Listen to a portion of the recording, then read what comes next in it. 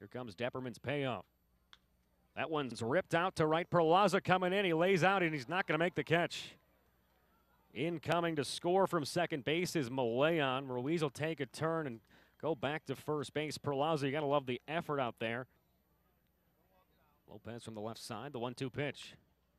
Chopper to the right side. Matt Birch ranges over, makes the play from shallow right field, throws across to first base, not in time. One run comes in, the throw wild to the plate, and Fort Wayne gets 2 more runs as Ruiz and Ornelas score. And here's the payoff pitch to him.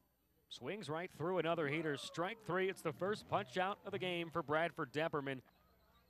Here comes the payoff pitch.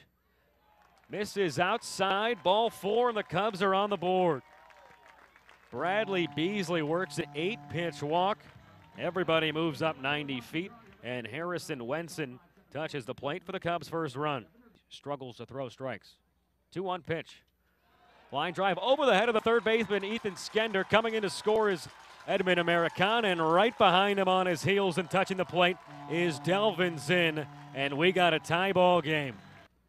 Right on left matchup, first pitch to him, line drive into shallow right center. That's going to get down for a base hit. Eric Patterson's going to wave around Jake Slaughter. He heads around third and will touch home plate. Standing up, and South Bend takes their first lead. It's 4-3. Still 0-2 to Delvin Zinn. Pitch on the way, goes down to get it. Fly ball, shallow right field. Ruiz coming in late, lays out, and he makes the catch.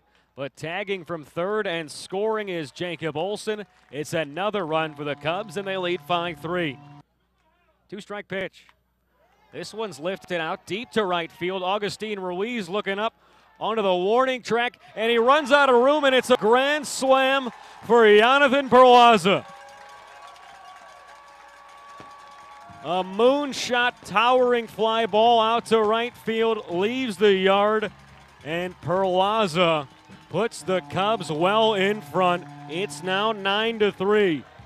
Deep breath, 1-2 pitch coming. Grounded right back up the middle. Delvin's in, waits for it, grabs it, steps on the second base bag, throw across to first, and he gets the double play. Back in 1994.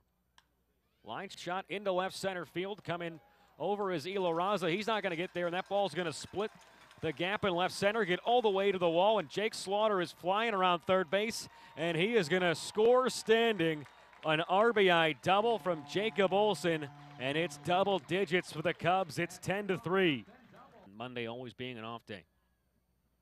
Another 2-strike pitch, line shot out to left. Ornelas now racing back, retreating to the wall, and it's over his head. Olson will score from third, and Birch will pull up with an RBI double. Pretty cool, I must say. 2-strike pitch on the way again. This one gets by Wenson, back to the backstop, and it'll bring home a run. 2-strike pitch from Nunez. Same pitch, got him to chase the curveball in the dirt. It's strike 3, and the South Bend Cubs win it.